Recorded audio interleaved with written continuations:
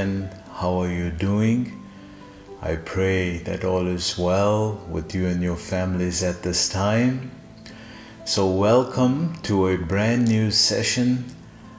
We had a bit of a break for 2 weeks in which we were preparing for this wonderful month of Kartik, having come from the wonderful month of Purushottama. So Kartik is a very special month to all the devotees, and many of you I know are very excited and very eager to hear the beautiful pastimes of Krishna during this month of Kartik. Many devotees were also messaging me and mentioning that they were missing Vrindavan this year. Yes, I think we all are.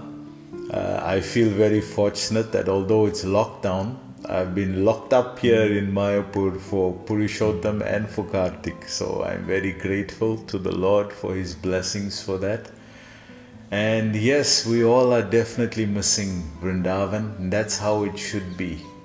We should feel that separation in order to feel attachment. If there is no separation, there is no attachment. So the fact that you're feeling some separation means you have some attachment.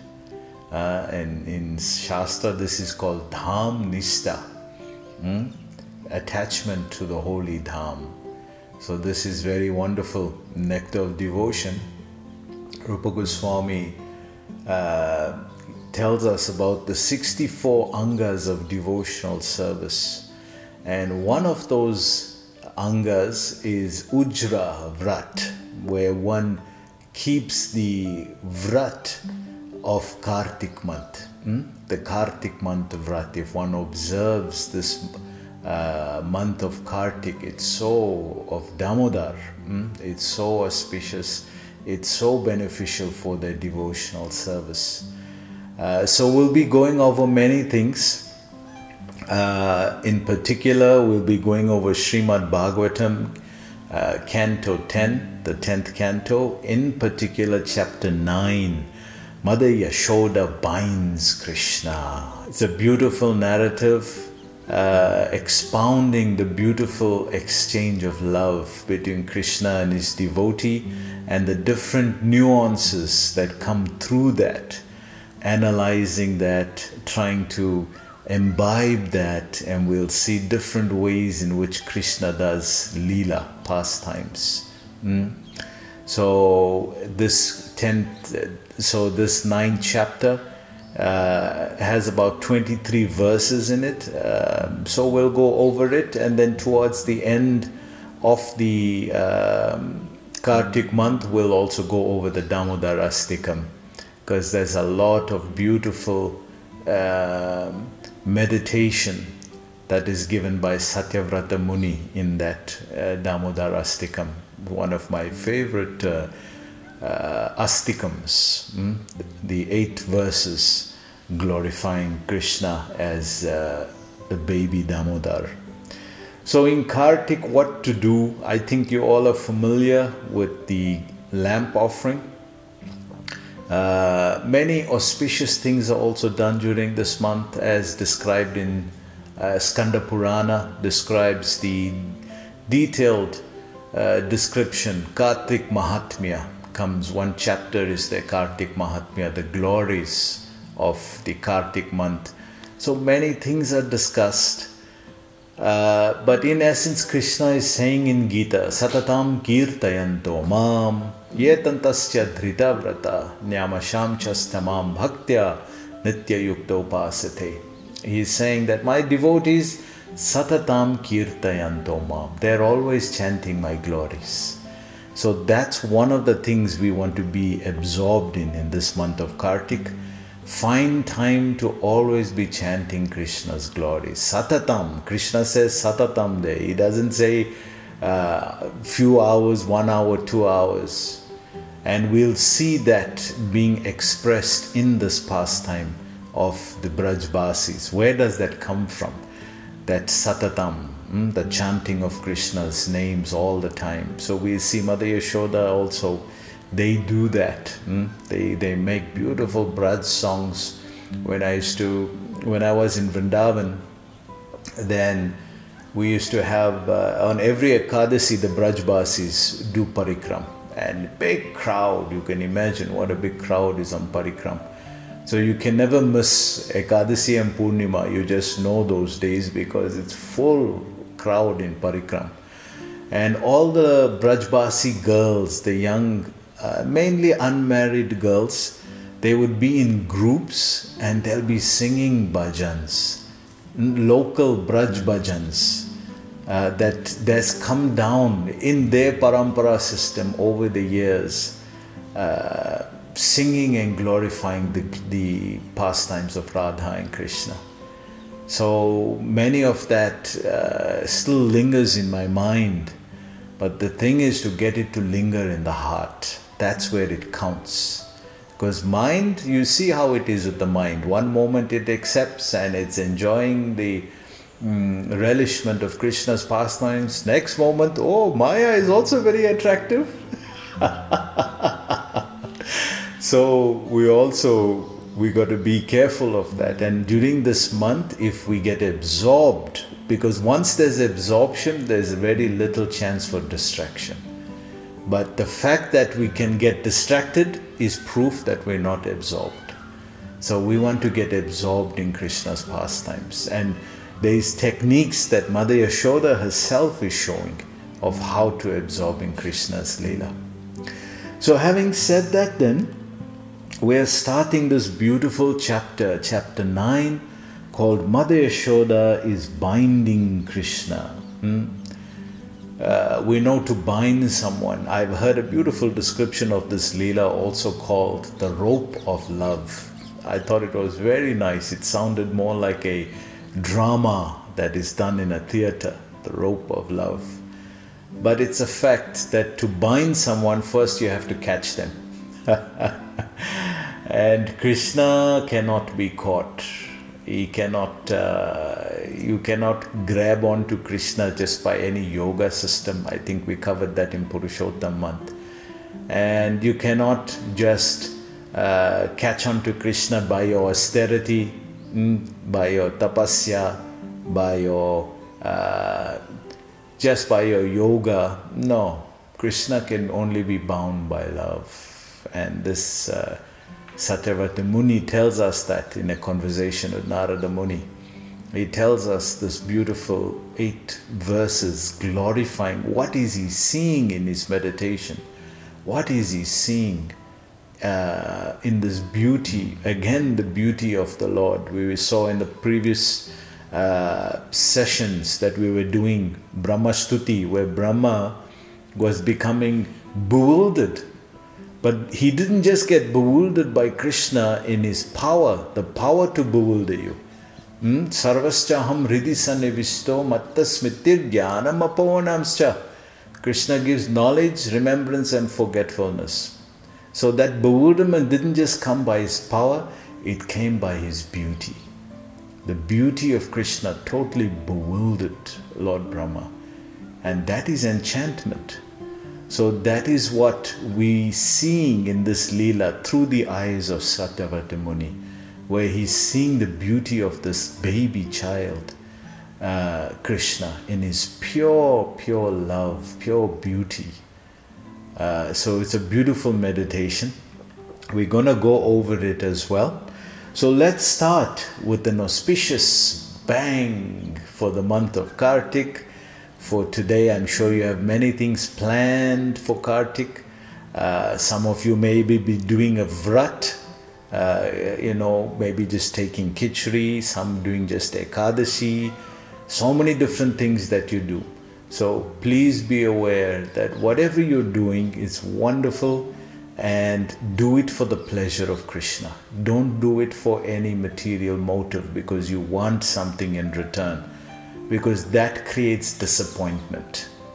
Why? Because the whole foundation of your doing the vrat is based on some material desire, and those things, that's Krishna's will. Whatever he wants, whether he wants to give it or not, that's his prerogative. We just love him. We're just engaging in devotional service to love him. And that is the real value. That is the gem. That's where bhakti lies. So this beautiful verse starts, text 1 and 2 are combined. Sri Sukha Uvacha Ekada Grihi Dhaseshu Yashoda Nanda Gehini Karmantara Niyuktasu Nirmamanta Swayam Dadhi Yani Yaniha Gitani Tadbala Charitani Cha Dadhi Nirmantane Kale Smarantitani Agyata. So we know this is taking place, the discussion in Naimisharanya between Shukadeva Goswami and Parikshit Maharaj, who asked Sukadev to please explain the pastimes of Krishna. So Sukadev Goswami is continuing, and he describes, one day when Mother Yashoda saw that all the maidservants were engaged in other household affairs. So this pastime is taking place in Gokul. It's not in Vrindavan as yet. Krishna is still a baby. But he's killed many other demons already. He's killed Shakatasur and Putana, Bakasur, these demons. So at this time, in the household in Gokul, Go is the cows. Namo Brahmana Devaya, Go Brahmana Hitaya Cha, Jagatitaya Krishnaya, Govindaya Namo Namaha. So this cows, worship of the cows and the Brahmanas. So why do they worship the cows? Many reasons are given, but one of the main understandings is that the cow is the embodiment of all the devatas. So for us it is important. Therefore, even during this Kartik month, devotees do Go Puja. We have those 5 days that come in acknowledging or worship of the cow, Govardhan Puja. There's a 5-day celebration here in India. In the Western world, they just do it for Govardhan Puja and Diwali. But here in India, it's a 5-day build-up and all-inclusive, worshipping the cow, celebrating Diwali. Actually, this festival took place on Diwali day. So it was very interesting. Prabhupada mentioned that in the purport. So Mother Yashoda at this place, Gokul, then she's trying to prepare through the day. You must know Krishna is still very small. So he's still sleeping at this time. So Krishna is very much a baby and he's still sleeping at this time. So she's trying to do as much as she can, because you know how it is when children get up. Oh, even I can tell you. Oh, we have a group here. They're adorable children, wonderful kids. And here in this community, there's a group of kids that run and play. And I call them the Rowdy Bunch. That's the name I gave them, the Rowdy Bunch. But now I was telling one devotee, I have to change their name. He says, why, Prabhu? I said, because they've gone more rowdy. Rowdy is not enough now to give another name. Oh, but they're wonderful. And they're devotee children. You know, so they're in their games, they're always playing Krishna, this, that, and they're fighting also, just like the children do. So when we hear and see these kids playing around and frolicking, then we can imagine how it must have been with Krishna and his friends. So at this age, Krishna is very small. And Mother Yashoda is trying to do as much as she can before all the and starts doing the devotional service. So she's trying to do as much as she can, and she also has people who helps her, these maid servants.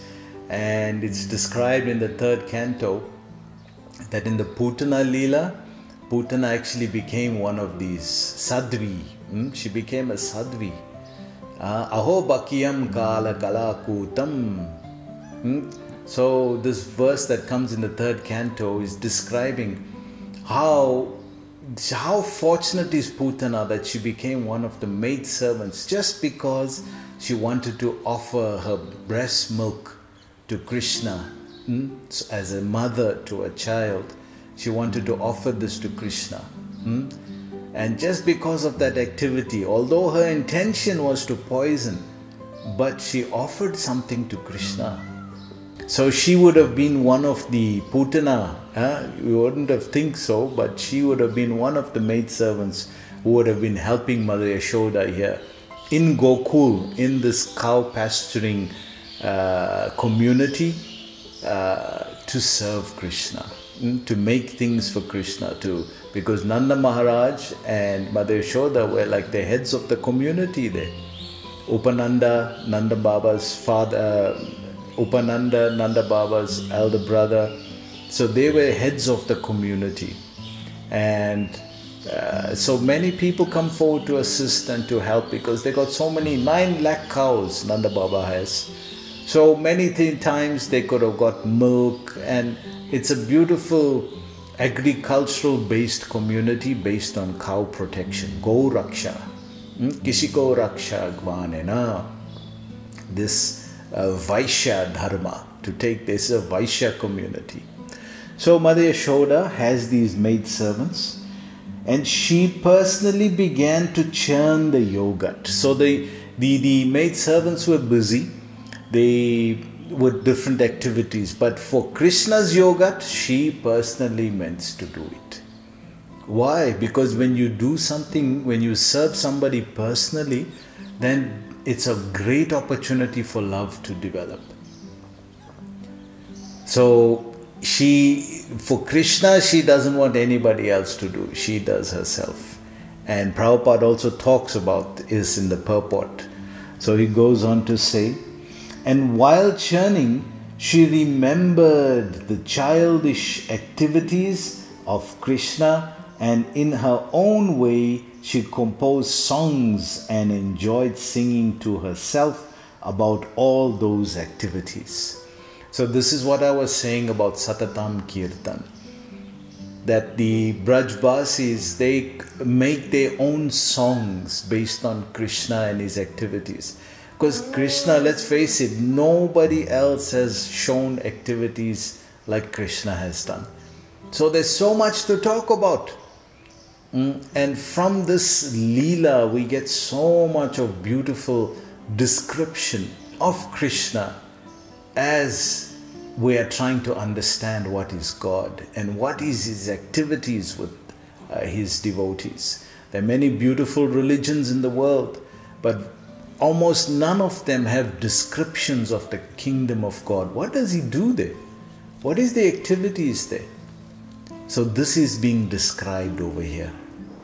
So it goes on to say, purport, Srila Vishwanath Chakravarti Thakur, quoting from the Vaishnav Toshini of Srila Sanatan Goswami, says that the incident of Krishna's breaking the pot of yogurt and being bound by Mother Yashoda took place on the Diwali day. Wow, when we were Hindus, we would celebrate Diwali. It would be the biggest festival of the year, but we had no idea that this took place on the day Krishna broke the butter pot. The day Krishna broke the yogurt pot and Mother Yashoda bind him up. So this took place on the Diwali day. Or Deepa Malika. So it's another name for the Diwali day, Deepa Malika. Deepa means lamp. So we know this Diwali started from the time Ram had come back to Ayodhya after the exile and killing Ravana. So it's also, this is now Dwarpa Yuga. That took place in Treta Yuga. This is Dwarpa Yuga. So the tradition was passed on. And on this Diwali day, this pastime took place. So it goes on to say, Even today in India, this festival is generally celebrated very gorgeously in the month of Kartika by fireworks and lights, especially in Bombay. So Bombay is a very multicultural city. We know the Ganesh Puja is now very big in Bombay when they do. And also we just had Navaratran recently, so the Durga Puja is also big. But Diwali is also a huge festival and everybody just comes out, and it's a wonderful opportunity to build community spirit during that time. It's a time of giving. I remember in our childhood, it was a big thing because we had to go house to house to deliver the sweetmeats. So you knock that door, go all the neighbors' houses, they'll also give you sweetmeats back, because you're there right now, they're also prepared. 1 week in advance, sometimes everything is being prepared, all the gulab jams and jalebis and barfi, chana magaj, ish. Wonderful sweetmeats that come during that time. So we had to go house to house, door to door, and then gradually from making, people even stopped. Now you don't, if you get something, you're lucky, somebody will send, or somebody sends this side, you just take that thing, revamp it and send it the other side. It's not an expression of love anymore, and nobody does it anymore. Nobody knows how to do. Everything is on YouTube now. All the sweetmeat recipes and all of that. Who knows actually how to do these things anymore? The new tradition, the new culture, they're not interested in those things. But these were based on a loving exchange. That's why they were so important. So it goes on to say, it is to be understood that among all the cows of Nanda Maharaj, several of Mother Yashoda's cows eat only grass so flavored that the grasses would automatically flavor the milk. So you can imagine, I always think of this Nesquik. This Nesquik flavors that you would get, strawberry flavors. I remember in Govardhan, many years back, about 20 years back, Gopi Paranadan Prabhu